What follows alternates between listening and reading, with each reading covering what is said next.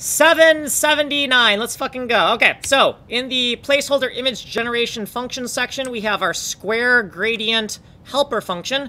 We have a coordinate somewhere within this square block of pixels, and we want to figure out what grayscale color we have within the region. So right down here, if we go down to this section, we've written the algorithm now. So square gradient math here, SGM here.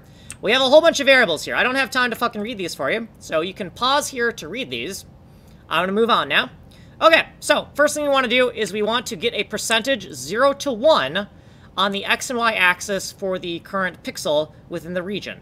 So we have the xy coordinate over the magnitude of the area, -1, to get the percentage.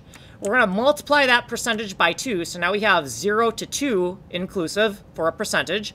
We're going to -1 from that percentage to get -1 to +1 for our percentage. Then we're going to absolute value both of those percentages. And then we're going to figure out which wall we are closest to by taking the absolute value of... Sorry, not the absolute value, the maximum. We're going to take the maximum of the x and y to figure out if we're closest to the vertical wall of our graphic or the horizontal wall of our graphic. And this will get us a gradient. I think it will get us a gradient that is going to be white around the edges and black in the center. And once we have this maximum, this is going to be multiplied by 255 floating point to get float 32 luminosity.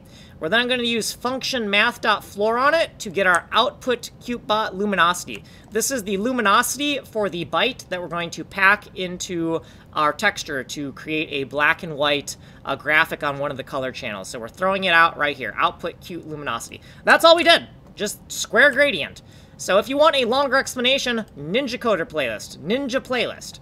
You have been on Kanji playlist, source code. That's not source code, that's technical demos. Source code is right here, and then ways of getting a hold of me. Like and subscribe, my name's Kanji Coder. I'm making a game engine from complete scratch. It's called Atomic Ivy MMO. I'm open sourcing the code, and I'm documenting every single fucking line of code. That is not a joke. So like, subscribe, and follow if you want to see how to make a game engine.